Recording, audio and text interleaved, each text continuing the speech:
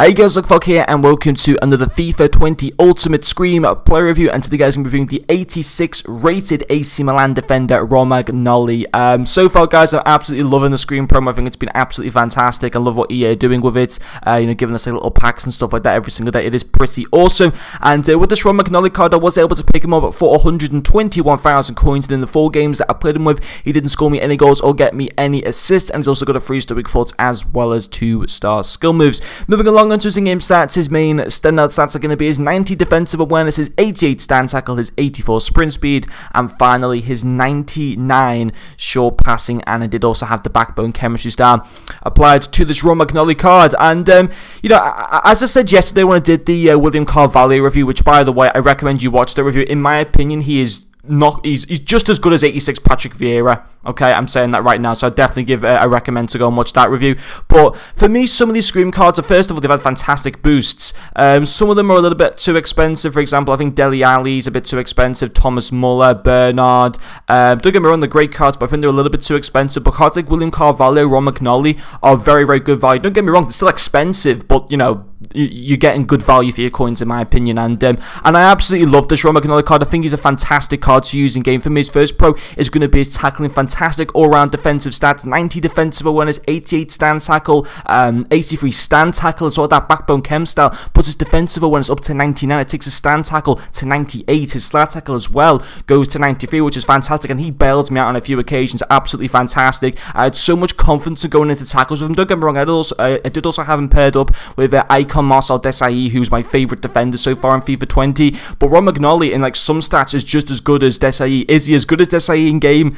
Not quite, but he's not a million miles off a Marcel Desailly card, and obviously is a lot cheaper than him as well. But yeah, you'll see pretty much, actually I think all of his clips are tackling and like a bit of strength and stuff like that as well. But hey, that's fine. He was doing his main job, which is obviously what you want him to do from a centre back position, so I couldn't fault that. His second pro as well is also going to be his pace. Overall 81 pace with 77 acceleration and 84 sprint speed. He can keep up with the majority of attackers, which is obviously very good as well, and he's got that really good tackling stats and strength stats as well to be able to regain possession as well, which is obviously very good. So tackling, pace, fantastic. And his final pro as well will be his strength. Obviously at the height of 6'2", that's very, very good for a centre back. He's got that good pace, he's also got that good strength, so when he's able to catch up to defenders, he's got that 82 strength, which goes up to 87 strength with that backbone chem style to muscle players off the ball, or he's got his fantastic tackling stats. So you have a mixture of things that you can do with Romagnoli, which is obviously very good, and 87 aggression as well is obviously very nice. 73 stamina is not the greatest in the world, but it's not too bad. You can work with that. It's something that I personally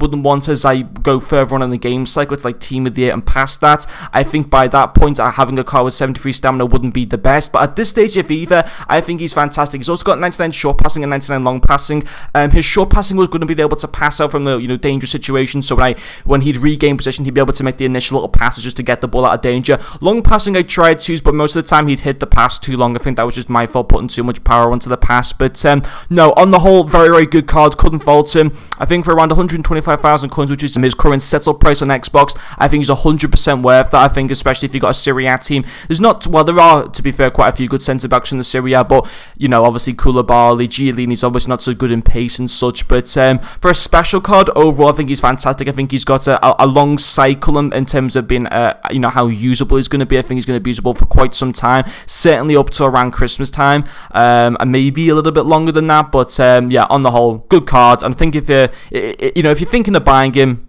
I'd give him a go. I thought he was, he did impress me quite a bit. But anyway, guys, that is going to finish up this play. Thank you very much for watching, and I'll see you guys later.